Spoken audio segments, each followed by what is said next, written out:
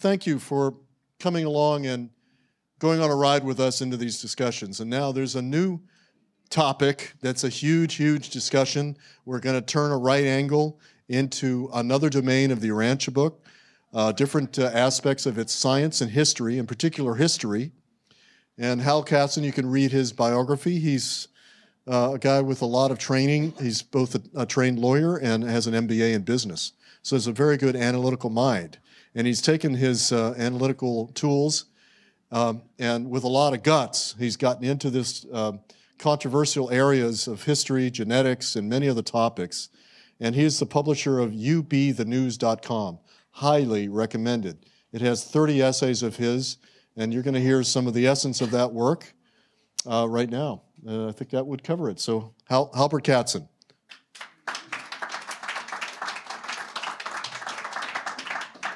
Great, thank you very much. It's a pleasure to be here.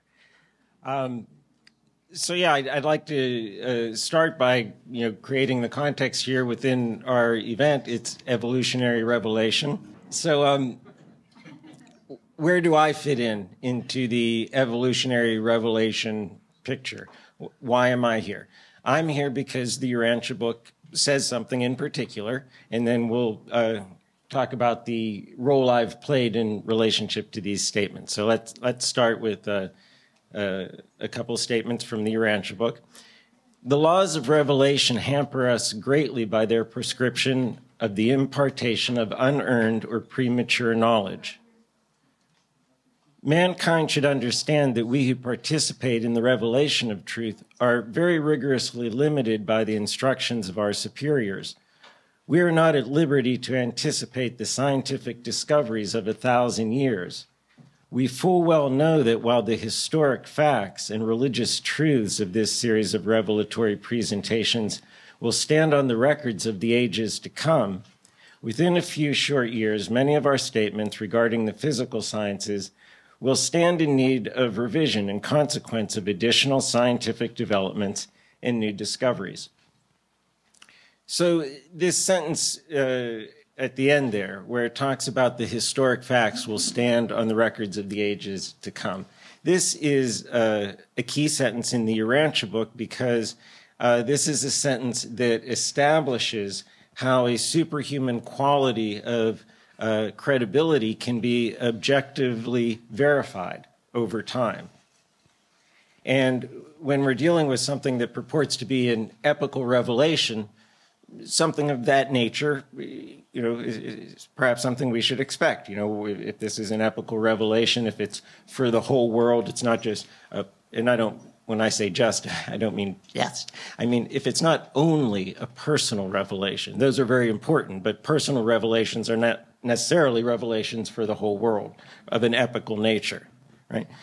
In these few statements, we can already see the setup for what it means to claim to be an epical revelation within the context of the Urantia Book. What does the Urantia Book mean by it? Well, when it says we're not at liberty to anticipate the scientific discoveries of 1,000 years, you're dealing with periods of at least 1,000 years, right? An epic, something big. Okay. So what this is set up is a claim of authority. The authors claim that their historic facts will stand on the records of the ages to come. So that presents a question for us. Do we believe it? Do we believe it? Do we accept this authority or not? What authority do we accept? Why? Or related questions. But this one is for us with this book. Do we accept this book as authoritative? Why or why not? And so that's what the UBtheNews project is really about, is looking at what history is in the book. And let's take a step back here. The Urantia Book, the middle third of it is the history of Urantia. The last third of it is the life and teachings of Jesus. So right there, we've got 2/3 of planetary history is the Urantia Book. The first third is cosmology and theology, things of that nature. So obviously history is a major consideration, and let's ask why, just for a moment, and reflect on that. origin stories are tremendously important to humanity. These are the types of things that bind us and make us feel connected and, common to each other. And so this is not a trivial, consideration at all. These are the types of stories and beliefs and issues that unite and divide people. So if an epical revelation is designed to help unite humanity, having a common understanding of who we are and where we came from is a natural part of that process we may want to consider. So the UBtheNews project, I started about 2006. 2007, I got on the road with it. I traveled for several years documenting how new discoveries and scientific advances increasingly support the history in the Urantia Book, giving a lot of presentations, writing reports. And it got to the point where enough was enough already. And why was enough already in terms of my role? What I was doing that was distinct in the evolutionary development of how people relate to the Urantia Book and this issue of whether or not new discoveries are catching up to it, and does this give it a quality of superhuman credibility or not, and everything. I didn't, start this consideration. People like Phil Calabrese had written the coming scientific validation of the Urantia Book, using his null hypothesis theory to establish that. There was a conference about 25 years ago where Urantia Book readers got together to address themselves to these issues. What I did that was different was present this information for people who were unfamiliar with the Urantia Book and unfamiliar with these areas of science or discovery, and to use this information as a way to intrigue people about the Urantia Book and to take an interest in it.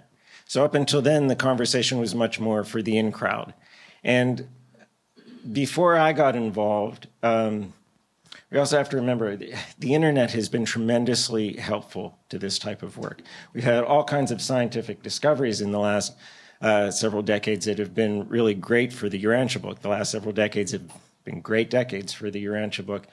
But as much as that, we also now have the technology to study the book well, search it out, and also to get information quickly. So my predecessors in this, line of work had a much more difficult time of it.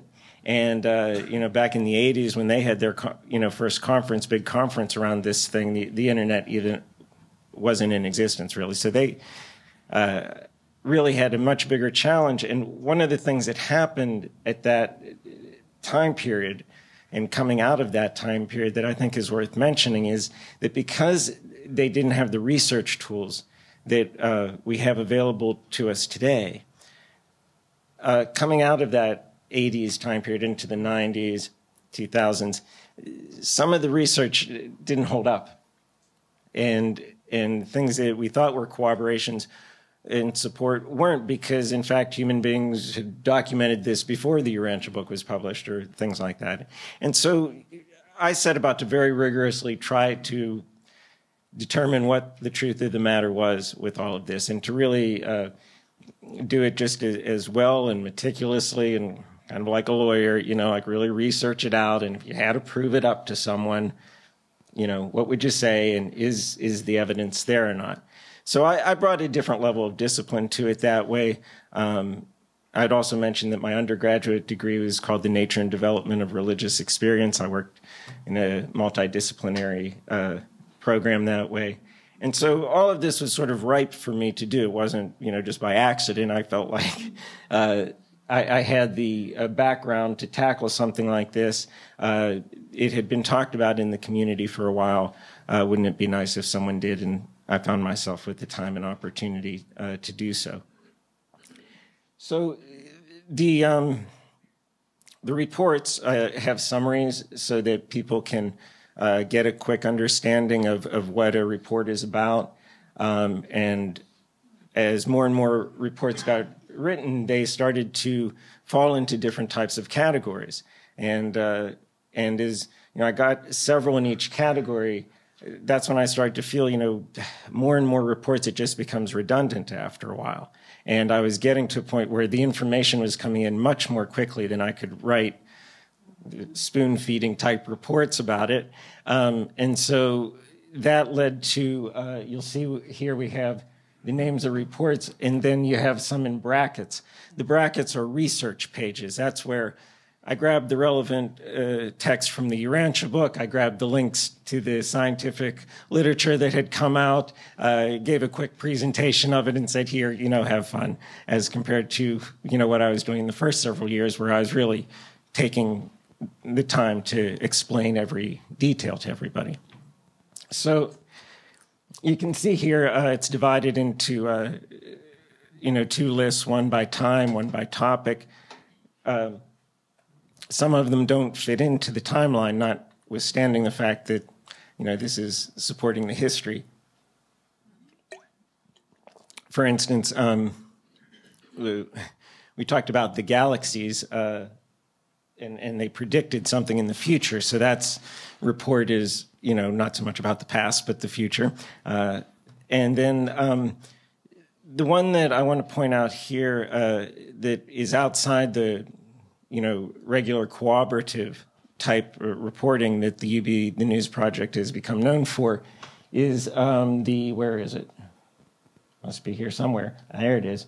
Eugenics, Race, in the Urantia Book. The sort of beginning and end of this project, and I didn't plan it this way, but it really started to revolve around this issue of genetics. Now, in 1955, we were determining that there were 46, not 48 chromosomes. That's where we were at back then when the Urantia book was published. We had not come along very far at all, right?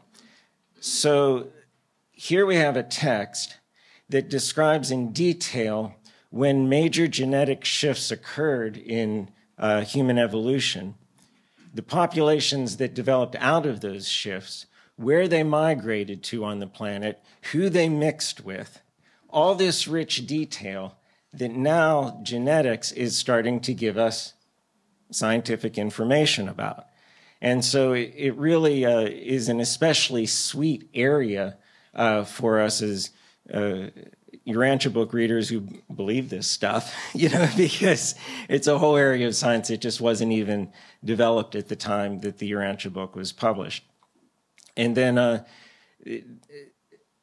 so the Adam and Eve report is the first report that I ended up writing for the UBtheNews project. Now, interestingly enough for me, was I didn't plan it that way. That is, I started to do the UBtheNews project. I made a commitment to do it before I even knew that this cooperation existed.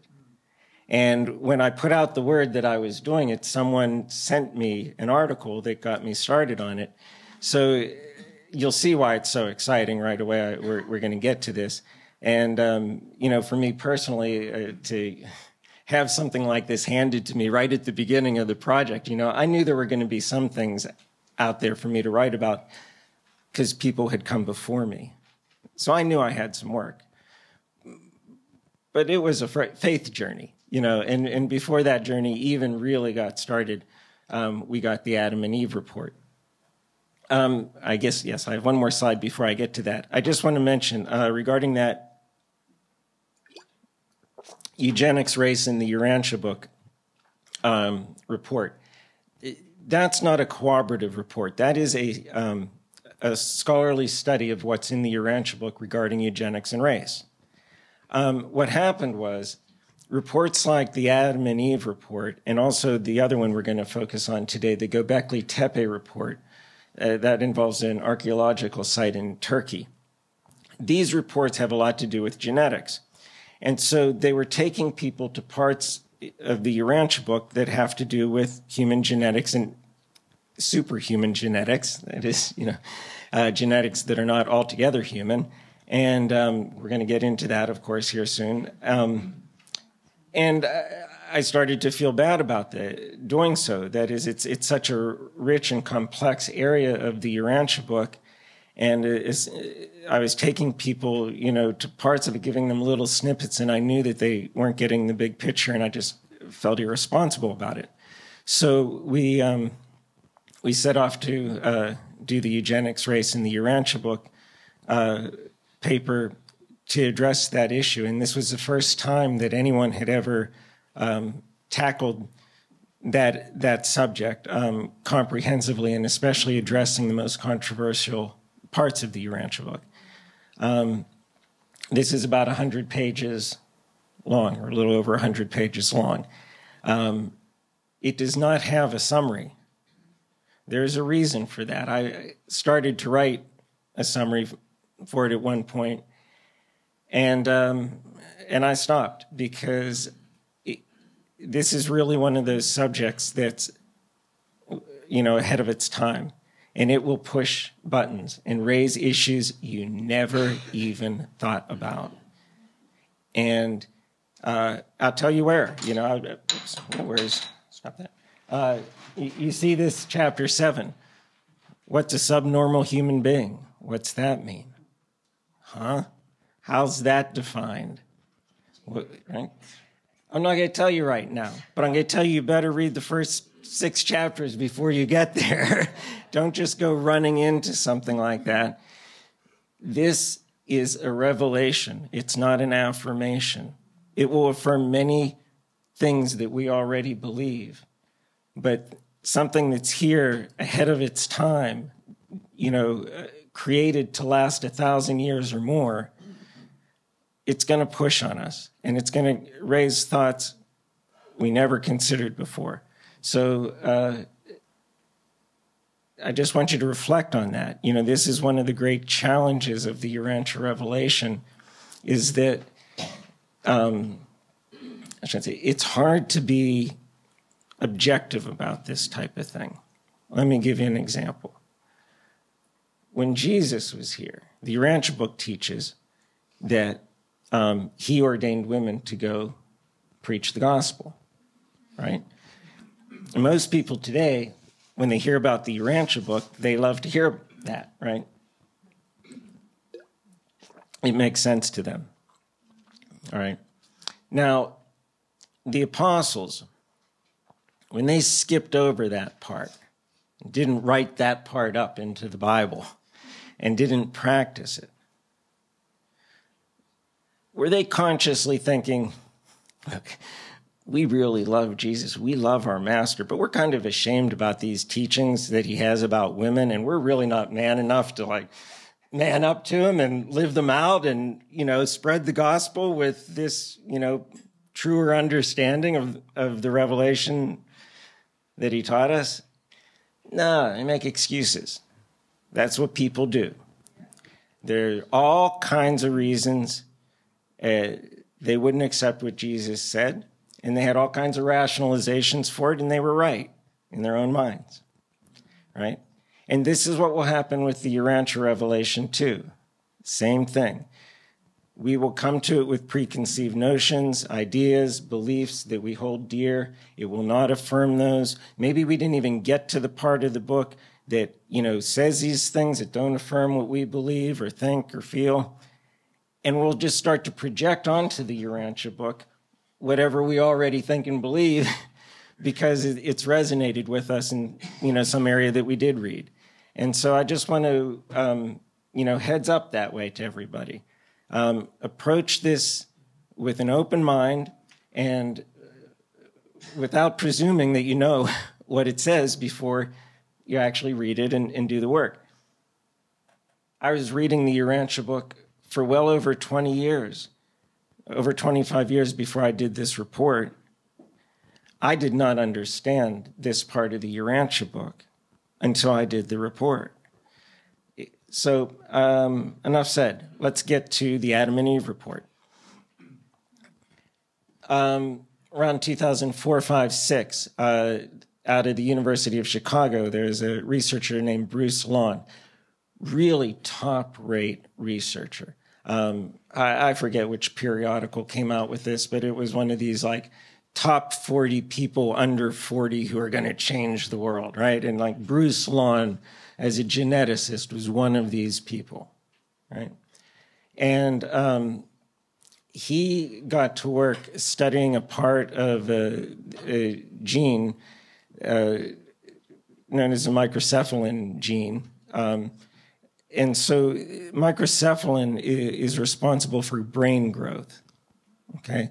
Microcephalitis causes the brain to not grow if a child gets that kind of disease. And his research showed that about 37,000 years ago, an extra piece of genetic material was added on to the microcephalin gene. Like there's like a little Y there, you know, an extra piece on the gene. You can see it. And so he thought, well, that's interesting. Let's study that. So he did. And his research indicates, well, let me back up here a second. This is of interest to Urantia Book readers because the Urantia Book says that Adam and Eve's genetics enhanced brain function and that they were here 37,848 years ago. So this is where the parallel starts.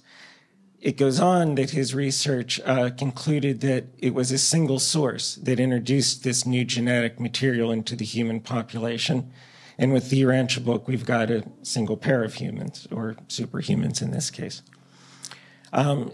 His research indicated that it came out of Mesopotamia. The Urantia Book is specific where Adam and Eve lived in Mesopotamia. Yes. His research indicated that this gene did not make it into sub-Saharan Africa very much. Just a very small percentage of the population down there has it. The Urantia Book says that Adam and Eve's descendants did not, for the most part, venture down into sub-Saharan Africa. In studying the extra piece on the microcephalin gene, they also studied the other parts of the microcephalin gene around the extra part that got put on there. And they determined that those parts of the gene coalesced back to 1 million years ago, or 990,000 years ago, which is significant because the Urantia Book indicates that humanity began 1 million years ago. So obviously that's a pretty nice start, isn't it? If you were looking for, you know, corroborations in a field of science that wasn't even invented at the time the Urantia Book was published, all right, but there's more. There's more. It's not just that Bruce Lawn's work with the microcephalin gene showed this pattern. There were also Y chromosome genes that they were studying that showed a similar pattern of migration and positive selection. That means moving quickly into the human population, like by intent, right? And as well, follow-up studies showed that the development of non-tonal languages also followed the migration pattern of this addition to the microcephalin gene. Non-tonal languages are like English. Tonal languages are like Chinese, where you have to inflect the word in a certain way in order to give it its meaning. A non-tonal language, you can just say it flat, and it's still got its meaning. So that also is significant because the Urantia Book recounts how Adam and Eve's descendants migrated around the world and spread their language and alphabet and civilization. So all of this stuff tracks quite beautifully. And then, let me just say quickly, I met Bruce Lawn on my travels. Delightful man. It was really a special experience to get to do that, you know, to work my way into his office. It wasn't easy. I won't go into the story. We don't have time for that, but it was great to meet him. And we had a long talk. We talked for about 40 minutes or so. You know, I just popped in. He had time for me at the end of the day. And things were going great that way. And a few years later, I went to look him up again and try and get back in touch. And he wouldn't return any phone calls or messages. And I was like all heartbroken. And God, Bruce Long doesn't love me anymore, and I thought we got along so well. You know, taking it all personal. And then I did a little more research, and I found out that he got slammed. His whole line of research got shut down because the white supremacists got hold of it and said, see, this just proves everything we've been saying all along. And the patents that the University of Chicago was going to file on his behalf in support of the techniques that he had used to do this research and the continuation of the project, all of it just got shut right down. And I was reading articles about Bruce Long saying, you know, I came here from China to get away from this stuff. I can't believe, you know, this is what's going on. All by way of saying, it doesn't matter whether it comes from science or it comes from the Urantia Book. There are things that people don't want to hear that is the truth. And people have trouble dealing with the truth for all kinds of reasons. And so we need to remember that, because this is a spiritual problem first. It's very interesting to talk about how new discoveries are catching up to the Urantia Book. It's a great and interesting topic, but it is not nearly so interesting as the things that get in the way from really appreciating this type of information. And there's lots of them, you know, and that's where all this spirituality really meets the science, I would say. The other thing I want to point out here, one of the things we did in that eugenics race in the Urantia Book paper was we put a taxonomy at the end. I also want to mention, too, Andrew Myers is in the back there. He was my mentor for that paper. Andrew is my fiancée Claire's son, and long-time Urantia Book readers there, second generation, and this is really a specialty area of Andrew's, and he was extraordinarily helpful to me in writing that paper and coming up with the creative and critical ideas. The taxonomy was something I did with another gentleman. Some of you may have heard of Chris Halverson. We put together something that would try to help create a bit of an interface between the way, you know, science thinks about human evolution, taxonomy, and so forth, and what the Urantia Book says. And in doing that, we came up with some terms that will be important as we get into the latter half of this presentation. So reading from the bottom here, Eve did not suffer pain in childbirth, neither did the early evolutionary races. Only the mixed races produced by the union of evolutionary man with the Nodites, which in the taxonomy we call Homo sapiens trans erectus, and later with the Adamites, Homo sapiens ultra sapiens, did they suffer the severe pangs of childbirth. So the Urantia Book says that the plan was for Adam and Eve to procreate, and their children would have children, and their children's children would have children, and they would get up to about 500,000 descendants. And then at that point, when there was 500,000 descendants, these beings who had come from a different planet, Adam and Eve, to genetically uplift the race, not take it over, uplift it, their 500,000 descendants would go and mate with the human population and provide us additional genetic material that would make our lives better. It was important for the process to work this way because mixing Adam and Eve's genetics directly or the genetics of their most direct descendants would produce problems like the pangs of childbirth that we read about right here.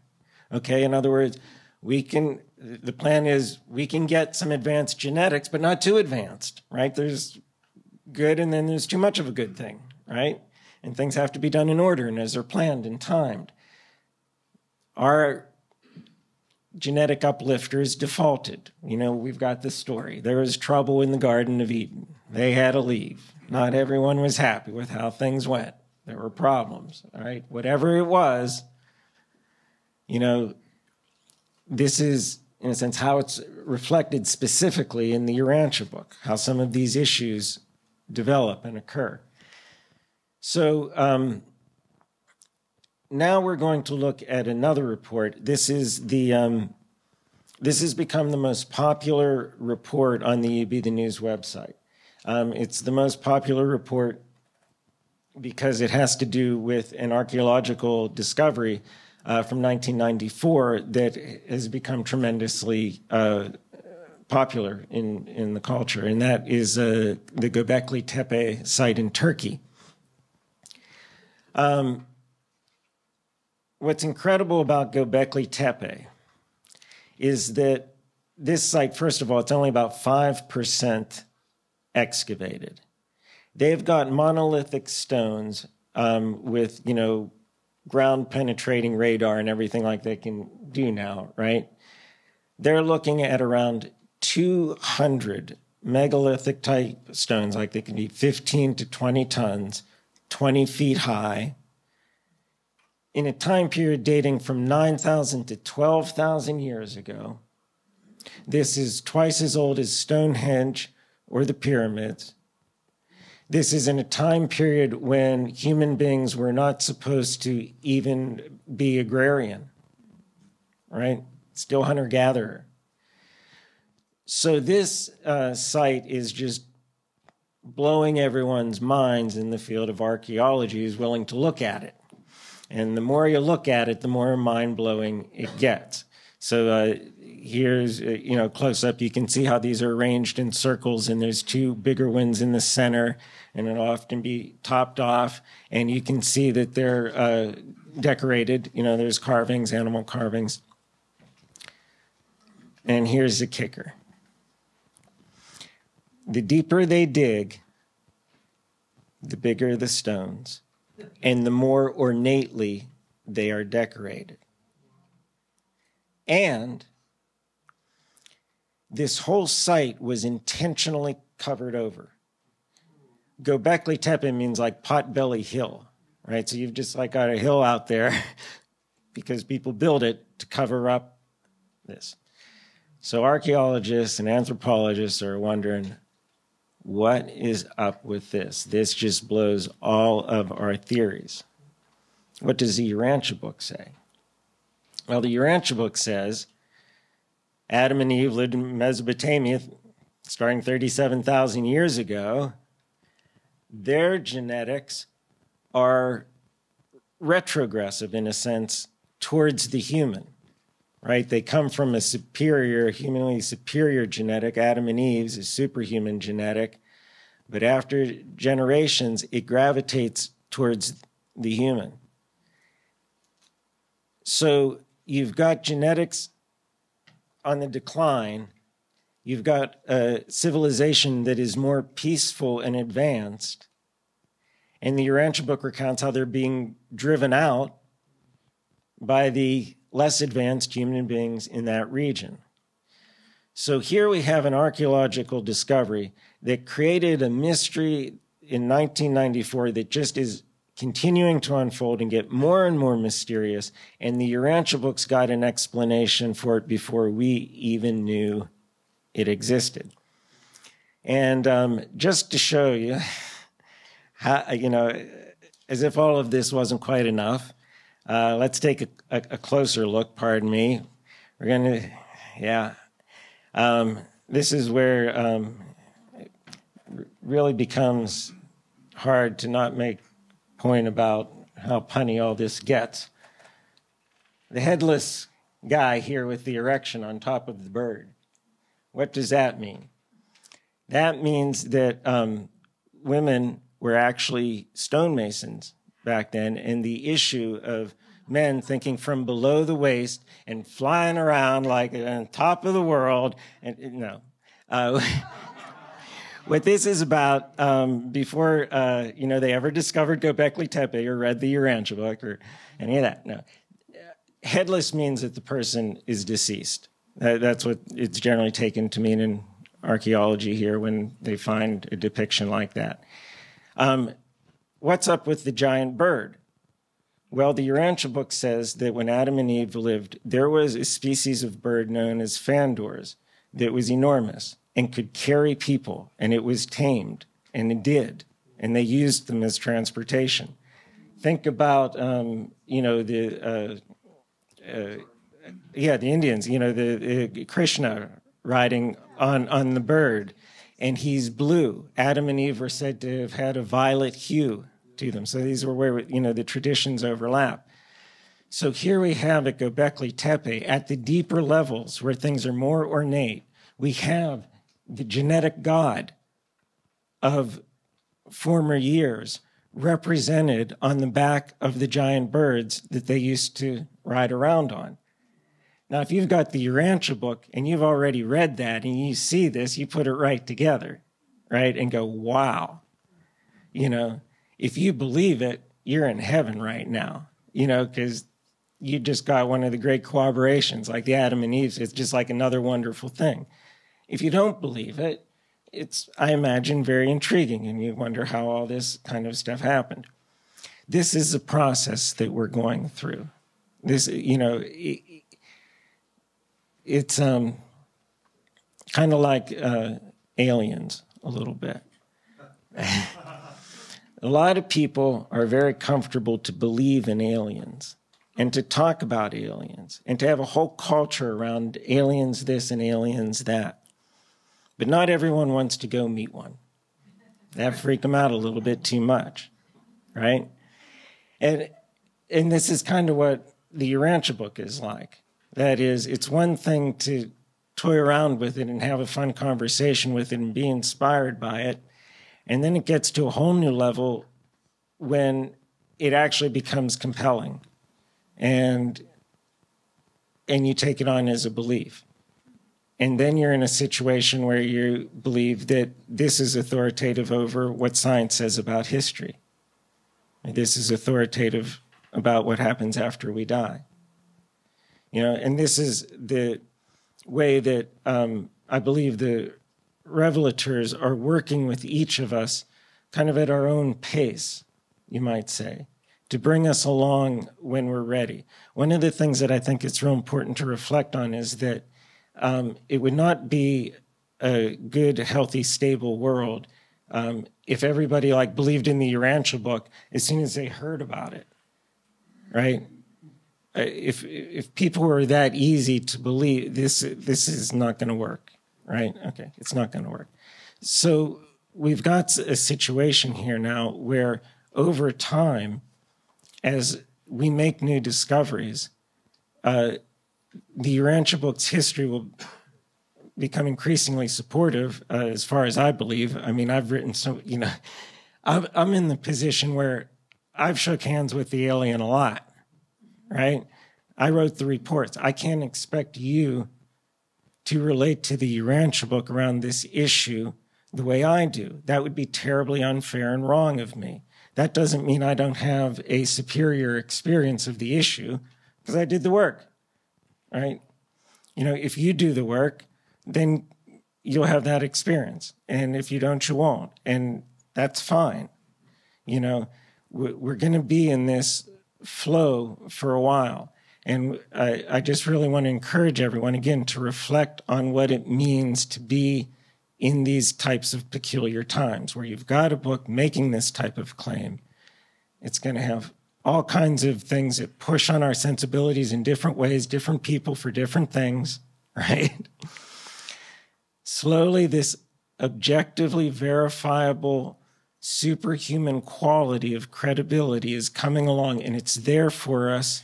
At this point, really, you can spend hours and hours and hours, and it gets really interesting. You saw those reports. They all have a story about them that is rich with detail and meaningful as you want to make it. So the UBtheNews website, I want to finish up with a few remarks. As I said, it was intended as a way to reach out to people who are unfamiliar with the Urantia Book. So this page that you're looking at now is the page that you get to when you click on New Visitors. And the thing I want to point out to you is right here, there's a button that'll take you to syllabus material that I was asked to make up for a world religions class in Denison, Ohio, Denison University in Ohio. And so you have about 35 pages of the best of the Urantia book with a minimum of its cosmological terminology, you know, so it'll be easy for you to read. And it really lays out the very best and most beautiful portrayal of our place in the cosmos and our whole evolutionary progression. So that's there for you. The other thing is, some of you may enjoy down at the bottom, you'll see there's this timeline, which will give you a graphic representation of when the new discoveries have been cropping up over the last several decades, and it's just kind of interesting and fun to see that. But the syllabus is the main thing I wanted to point out. It's got some general information about the Urantia book, its history, but then it's also got the best stuff, and I think you'll really appreciate that if you're new to the book. The last thing I want to end on now, going back here a second, you'll see where it says Urantia Book. You can read the whole Urantia Book online from this site, and when you click on that button, it'll also give you an opportunity to go to a glossary index section, and this is a little snapshot of that just to show you what it's like. You can see that it's linked into the text, so you know you can go back and forth easily that way. The word Agendonter has come up a couple times today, and I did an etymological study on that. I like to do etymologies where I turn it into a sentence syllable by syllable, you know, and you get your meaning out of it that way. So it's all about the mental struggle for victory at the master's level for these gamers.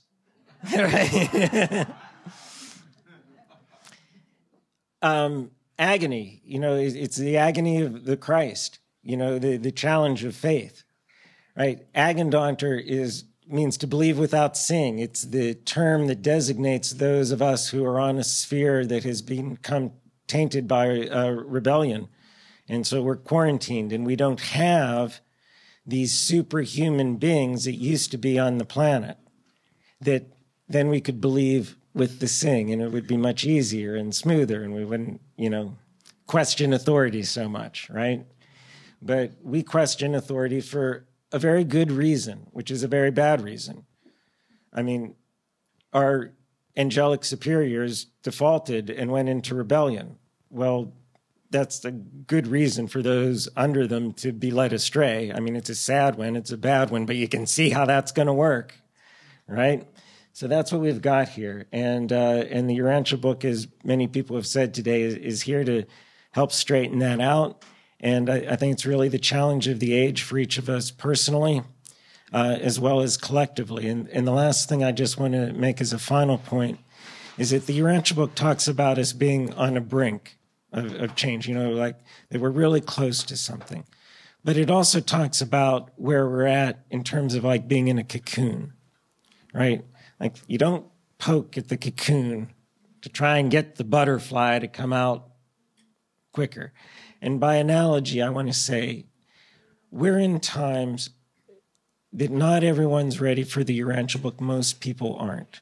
You may not be. You may be.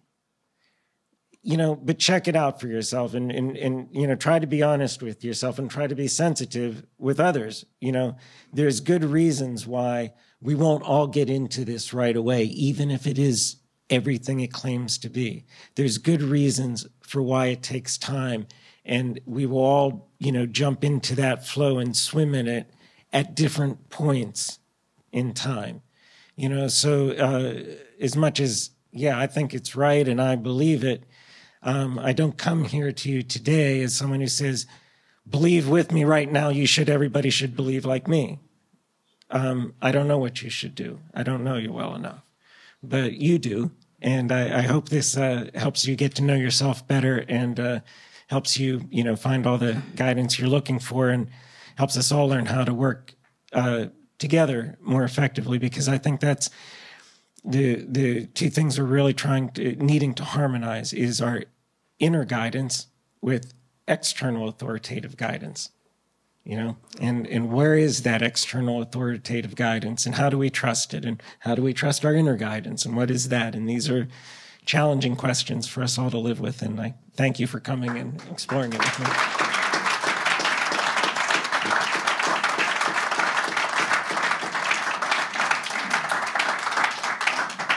Thank you, Halbert. We have a few minutes for Q&A, and some intriguing points have been brought up. While we're waiting, I just want to say it took me about 38 years to get into this aspect of the genetics and teachings in the Urantia Book, because I came out of a left-wing egalitarian political philosophy, and I just didn't like that part of the Urantia Book, to be honest with you. I just kind of put it aside, and now that I'm reading deeply and reading his writings, it's kind of amazing. It's really...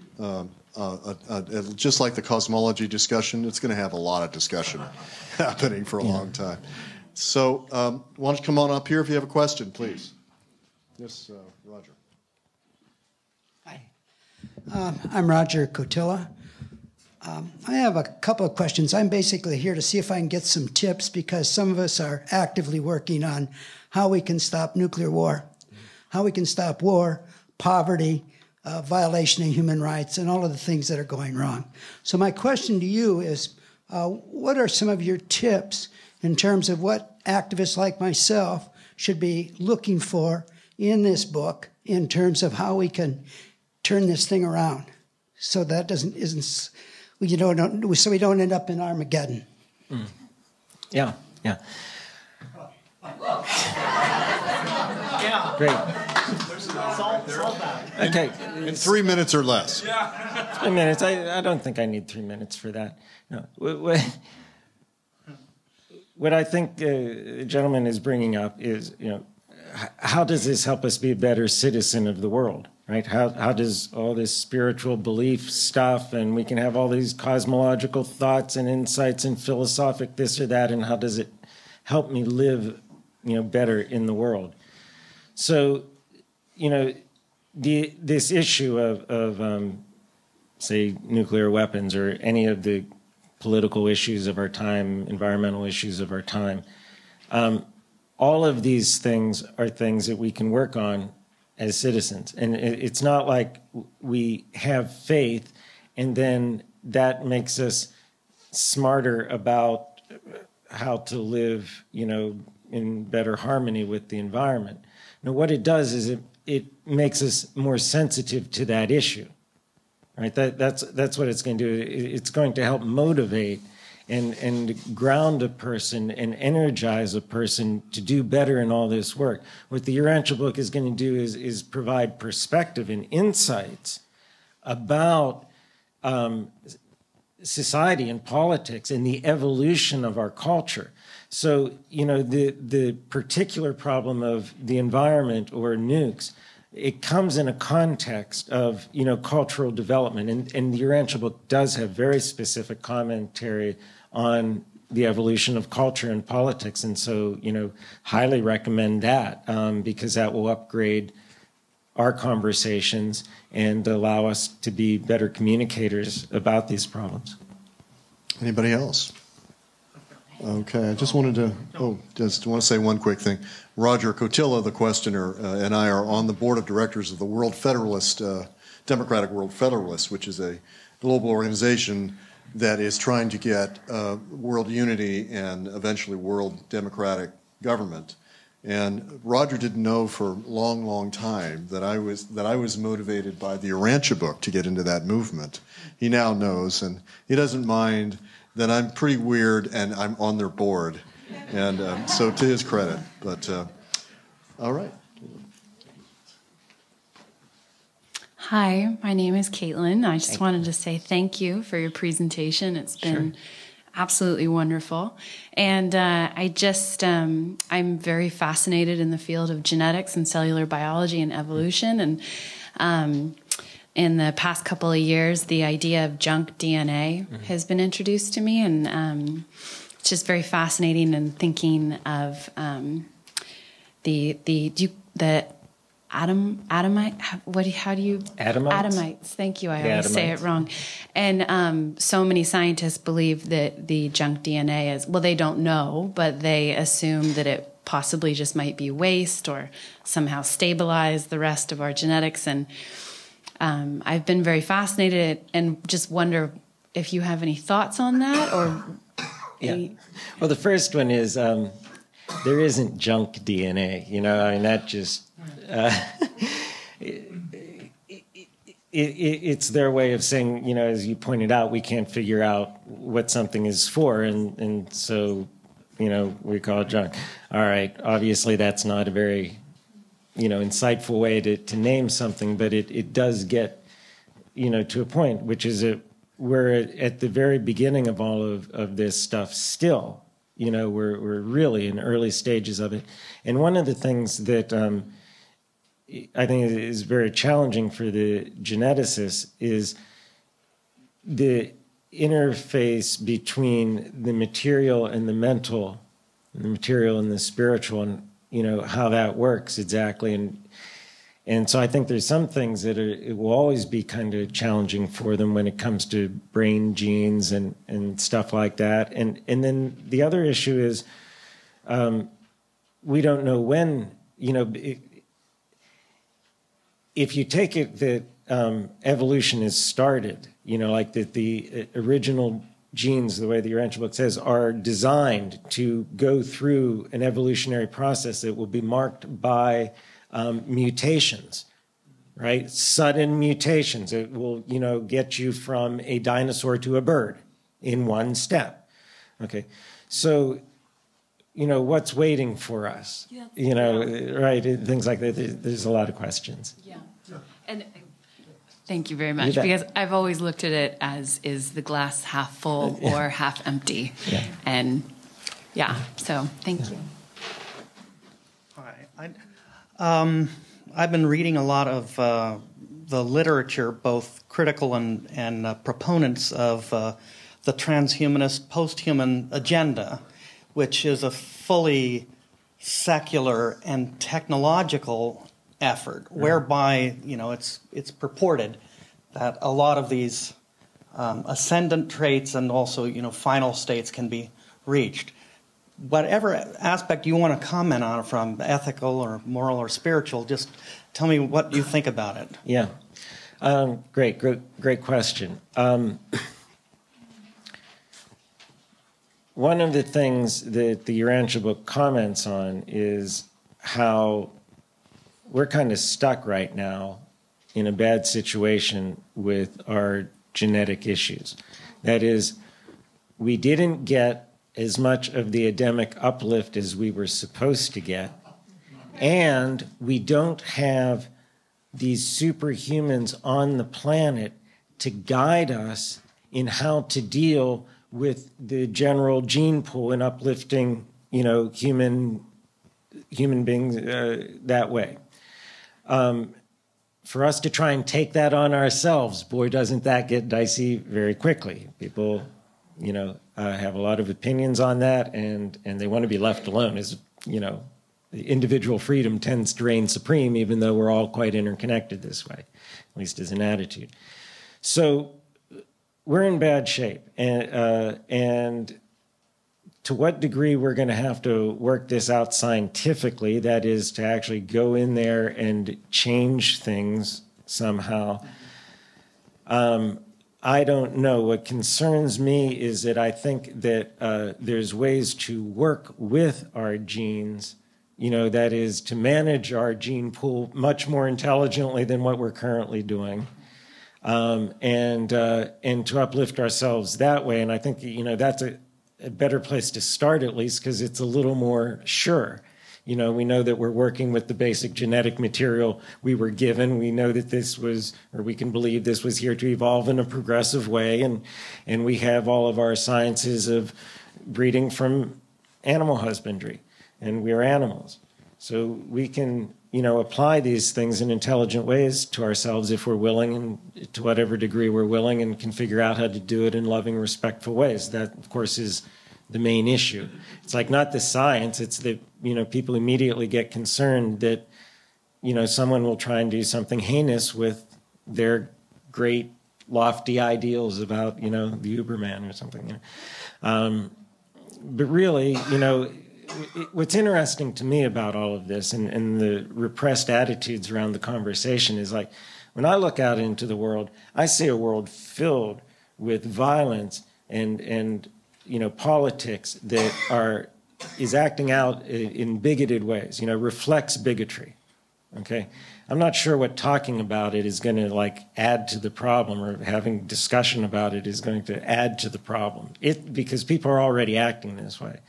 So I think we need to talk about it and just have more and more just straight conversation, and we'll get there eventually. But it's tough. It's a real challenge. It's a huge problem.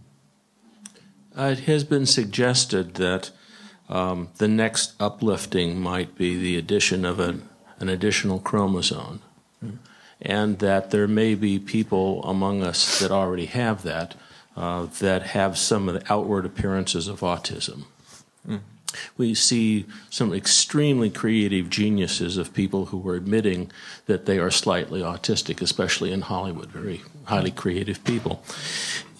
From your experience in looking at this project, what would you say that we as a group who believe that there is outside uplifting in the past and could be in the future, to protect these young children because they're going to look different?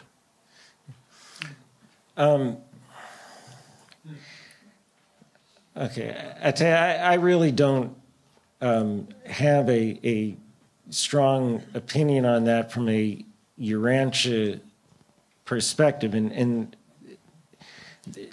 the reason is, I think, primarily is that the Urantia book talks about, how we went from one race to 6 different colored races, and the idea is we're supposed to then blend with the Adam in Eve's genetics, and you get enhanced characteristics through the diversity of the genetics, and then you can bring them back together and manage it this way. On the individual level, that's sort of quite a different issue, and there the Urantia book speaks in terms of whether people are socially unfit, antisocial, degenerate genes, and how those need to be taken out of the gene pool. That you can have, right? But this question obviously isn't that type of question. It's more like, hey, here's some genetics that have these special good qualities, and maybe there's some other things that aren't as well developed, and what are you going to do with this? And that's a little different, so I don't think the Urantia book is too specific on that. We'll have to make questions and answers brief. So we got 3 more, and make them brief and make the answers brief. Thank you. Just want to say, for the war issue, there was a crop circle that the latest one was in Morse code, and it said, "No more war." But my question to you is, was there anything that was a surprise for you as you created this amazing website and the drilling down and developing these papers? Did you find something that kind of surprised you in all of your intense analysis and research? No.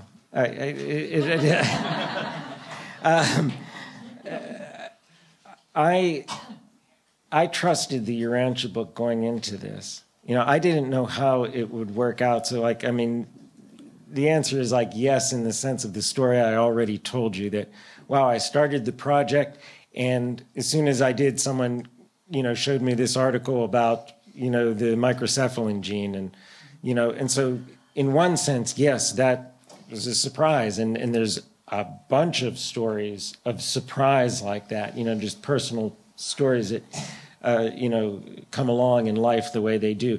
But in the broad brush sense of it, with respect to the project as a whole,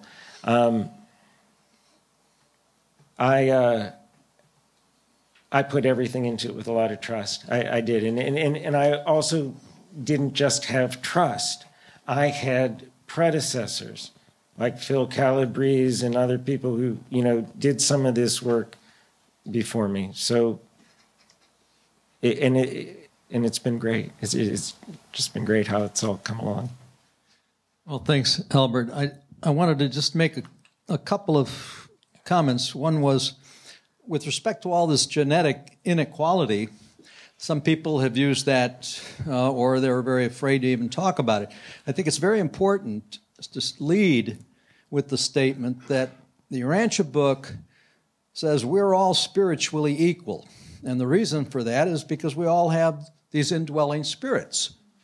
So whatever the differences we have, genetically, culturally, that doesn't mean that we can't be spiritually equal, loved equally by God, and that they are actually needed. These differences are essential in order to be able to help one another. In order to be able to love one another, we need to be able to do things for one another, do good to each other. So whatever the difference is, we don't have to be equal except spiritually. The other thing I wanted to just say was history, all that history, I thought it was science too. I lumped those together because, when we discover things about the past, isn't that science? Well, let me make a quick comment on that. What is the difference here? Because I think this is a key issue that Phil brought up. I'm really glad he did here at the end, and maybe we'll just end on that. Here you see there's under astronomy, Tycho's Nova Report. What is that about? The Urantia Book says that there was a supernova in the 1500s. It was so bright you could see it in the daytime sky. We know it as Tycho's Nova. And it specifies that this supernova was caused by a double star explosion. That is where you have two stars caught in each other's gravity grasp, and the one pulls matter from the other one into it, and it causes an explosion, as distinct from these enormous single stars that implode on themselves and do a supernova-type explosion. So when the Urantia Book was published in 1955, we did not even scientifically have this type of distinction with the supernovas, if there's double star supernovas and single, and to be able to tell which is which. That came along in the 70s. And so since about 1975, they've shown that this is correct, what the Urantia Book says. Did the Urantia Book give us science? No. It didn't give us science. It gave us an historic fact. That double star explosion, like if you took your video camera to it, right, you would see a historic fact. You wouldn't see science. And this can confuse people. And then I think it's very important to try to be very clear. The Urantia Book can give us history. That's not giving us science. And it takes science sometimes to corroborate the history, but that doesn't make the history science.